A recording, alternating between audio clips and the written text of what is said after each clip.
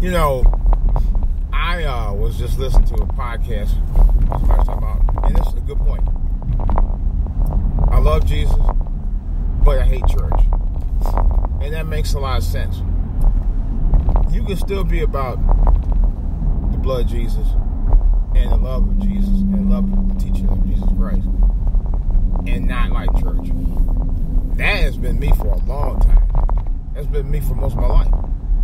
You know? And because regardless of whether you're in the church or not the church, all faith without work, or rather all work without faith, or is the other way around? All faith without work is dead. That's the truth. This is DJ Wolf Live.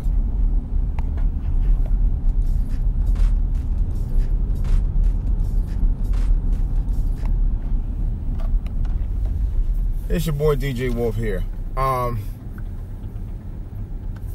was thinking about this big old 600 plus pound fat girl on the last episode of My 600 Pound Life, who was tripping about her healing for her weight loss, or trying to reduce the weight by getting the gastric bypass. So Dr. Niles, who's the renowned surgeon out in Houston, tried to help her with that, of course. And for months on end, he tried to get her to go ahead and prepare herself to lose the weight so he can go ahead and get her in the surgery. She missed several appointments. She refused to lose the weight. And as a matter of fact, she had picked up weight in the process and just kept eating to her heart's content, but always complained when she got sick. You know, to a point where Dr. Niles gave her one final chance. And this goofy broad just came out and said, God got my back. God got my back. Do you believe in God? God got my back. Yet, this big old Oompa Loompa chick made no effort, zero effort to try to lose the weight at all. She thought she was going to just eat and eat and eat, and then God was going to miraculously make her lose the weight. No, it's not how it works. It's not how it will ever work. You have to put the work in. You know? Truth be told, faith without work is definitely dead. You cannot sit there and think, I need to lose the weight, and the weight's going to miraculously fall off your ass. No, you got to put the faith in, and then you got to put the work in to make it work for you. That's how that works. You know, there's no miracle drug formula for it or anything like that. You know, I go to the gym 3-4 times out the week. At least I try to anyway. If I go once a week and I eat burgers and pizzas and fries and shakes every day, guess what's not going to happen? Not going to be able to lose weight. Even if I prayed on it. You know? But I did pray one night last spring when I felt I was about to have a heart attack or something. And I prayed and prayed, said, Lord, if you help me get through the night, I promise I'm going to make a change. And my change started on May 29th, 2017. Really, it would slowly start before that, but that night in May is when I finally decided to say, you know what, I'm really going to do something about it. Oh, what you doing? No, don't wait till I get over here. We're not doing that. We're not doing that. But yeah, May 29, 2017 is when I finally decided to start doing something about it. I got tired of keeping the weight on me like I was. I think I was around 278 pounds at the time. And I could no longer deal with that. And I made every effort to try to get the weight on. went through that and went to Nutrisystems. I lost 18 pounds just off Nutrisystems. And this is before I started working out. And I'm thinking, I just think what would happen had I started working out. And I lost 18 pounds within like 2-3 months. Well, really about 2 months. It was back about 2 months.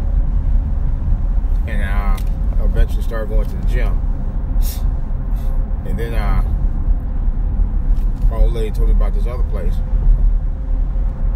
where you didn't have to actually, you could still eat some of the same foods. I'm talking about like vegetables, whole wheat, grains, and vegetables, instead of eating the diet through Nutrisystems. And it worked. I lost even more weight. But I was determined to do it through faith and work. Okay? You can't do it by faith alone, and then you turn around and you eat all this junk and thinking, oh yeah, the guy gonna get my back. That was an excuse for your fat ass not to do it. Excuse my friends, that was just an excuse for your fat ass not to try to attempt to lose the weight. You can't use guys as an excuse. Too many of us just use an excuse and don't put any work behind it.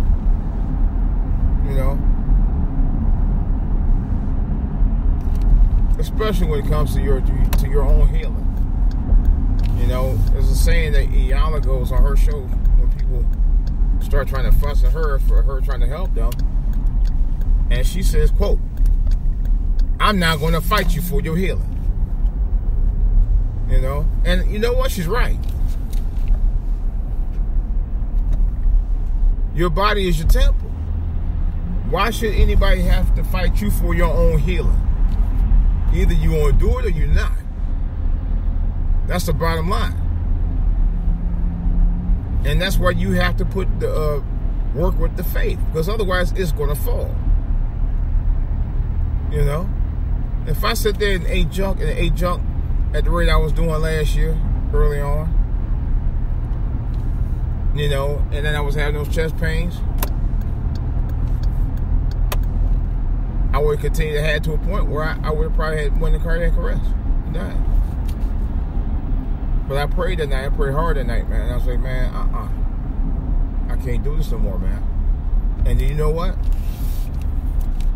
Truth be told, after I stopped doing that, after I stopped eating all that junk, after I started eating right and started losing weight, for the most part, the chest pains went away, and I was getting acid reflux. All that stuff went away. All that stuff stopped.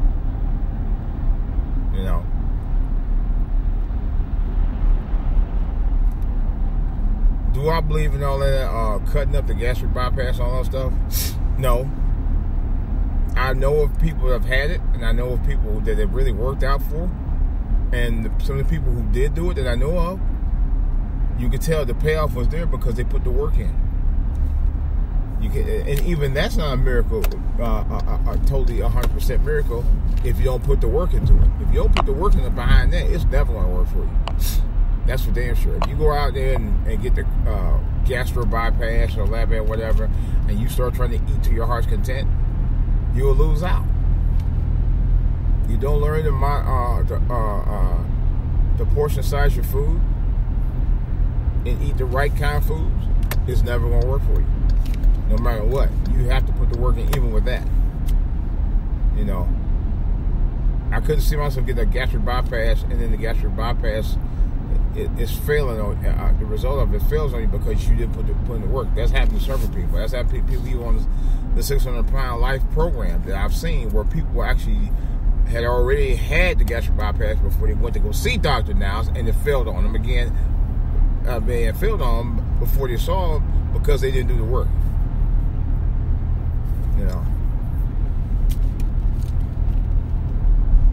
And I would not. That's the last thing I want anybody to do, be cut up on me for that purpose. I learned to control my own eating habits, to control my own portions. Sometimes when I get home from the gym, I don't even feel like eating at all. I can eat up to 2 meals a day and be happy. I learned that.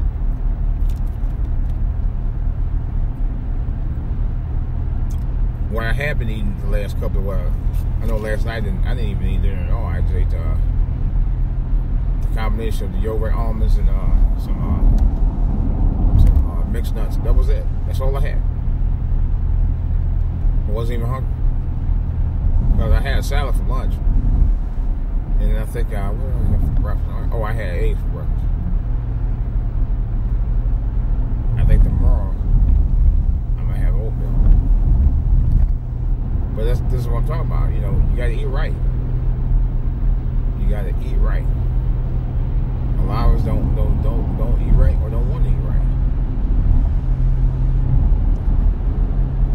Today I'm gonna have grapefruit with my cottage cheese, pineapple, and my turkey ham for breakfast. That's it. Nothing extra beyond that. That might be my only meal for the day. I don't know. We'll see. We will definitely see. All right, guys. This is DJ Wolf. That's all I got to say right now. I'll have more about this and other things in the back burner. So I get across here. I'll talk to you guys later. I'm out.